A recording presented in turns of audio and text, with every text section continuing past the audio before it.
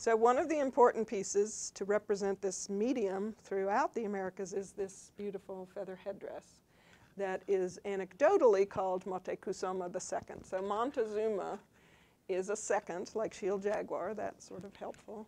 He's the second one with that name. And we think the closest to what his real name was is Motecuhzoma. Motecuhzoma. But if they get anywhere near, if they get close. The real one is in Vienna. This is an interesting little aside about, it was given, gifts were given. Cortez got together a bunch of exotica and sent it over to the king to show him how cool this place was. There were acrobats who came, and they brought rubber balls, and Europe didn't have rubber balls. Rubber balls, all sports. If your boys only care about basketball and soccer, it all came from the Americas. They figured out rubber. The Olmecs figured out what you had to do to make rubber bounce. All ball sports. It's called the Mesoamerican ball game, and kids love to read about the ball game and all that stuff about the ball game. Anyway, it's in Vienna because we think it was in that set group of presents. And the Habsburgs were Spanish, and then they had all of, they were Spanish and all their cousins, and everybody was all the other rulers, so lots of connection. So there's featherwork that's preserved in Vienna. In the Museum of Anthropology in Mexico City is a copy of it. And this is kind of like the Elgin marbles, or Elgin marbles problem, of who's got the real one and who's got, it probably ought to be the other way around. But recently, look for more current pictures of it. They cleaned it and restored it. So there's an article about that if you want to, I don't know if you want to bring in. So this is the copy? That is the real one. If it's all kind of straggly at the end of the feathers, it's the real one. When would the copy have been made?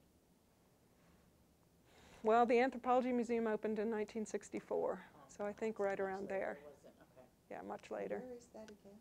Mexico City?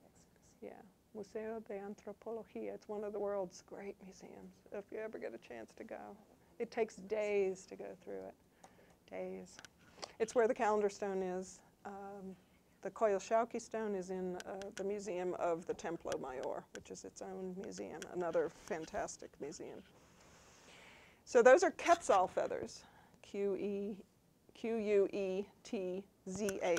Quetzal. It's a bird, a beautiful green bird with some red and some white. It's what's being shown as the feathers coming off of Maya people's heads, the big long feathers. They're all Quetzal feathers. What's extraordinary about them is the Quetzal A is very, very shy. It does not exist where the Mexica were. They had a colony down towards Central America, and probably that was one of the reasons, was to get the chocolate, cacao, and to get the Quetzal feathers from the jungles of Central America. These feathers are the tail feathers from the male Quetzal. They only grow 2 or 3, 1, 2, or 3, 2 to fly. So if you catch one, if you pull them all out, they can't fly, they can't attract a mate. So you can only take one at a time, ideally. And so there are 500 of them.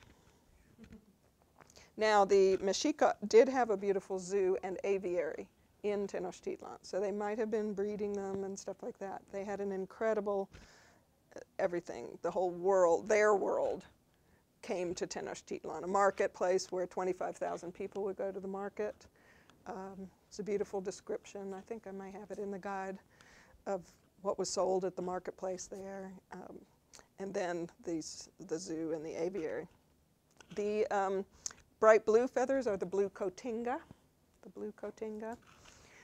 and I can't remember what the red ones are, but it's in my guide. And there's little bits of gold. Now, the Spanish are always going for the gold. The gold, not much gold in Mesoamerica, okay? The gold source is northern South America, Colombia. That's one of the largest ones in the whole world. And the gold goes down, it goes down from the mountains in the rivers and stuff. So there's lots of gold in Costa Rica and Panama, lots of gold in Ecuador and Colombia. As you go further north, you have jadeite. Jadeite comes from Guatemala. The main source of jadeite is in the southern Guatemala. But this is a trade item, and you just have a very small amount. So the Spanish were really disappointed. There was some making of some earrings and a few little things, but it's more of an accent. It's not, you know, they weren't clad in gold the way the people were in Costa Rica and Inca, all the way down through from Costa Rica southward. That's the gold and silver, you know, mecca. So that little part would go on his head, and he would project himself up 2-3 feet higher than himself in this huge corona around his head. He would be the big bird. So it's also shamanic. You can say this is him wanting to be a bird. And he's green, the color of nature and rain and jadeite and all that's precious and all that's growing. And they like to put green and blue are basically the same color. They didn't have a separate word for the two. And then red is its opposite. So having those 3 colors, he's inclusive of the important, and he's precious. He's the most precious guy. So we don't know for sure that it's Motecuhzoma's, but since feathers don't survive that well in the moisture climate, it probably wasn't one of the early kings. So it's more likely that it was his, if it was there for Cortez to give as a gift. I like to start with that one. And featherwork was important all through the Americas. Every culture that had any access to birds was going to be clothing themselves in the birds. It's also taking on the flight. It's as if you inside can fly. And you have experiences of flying are endemic in visions.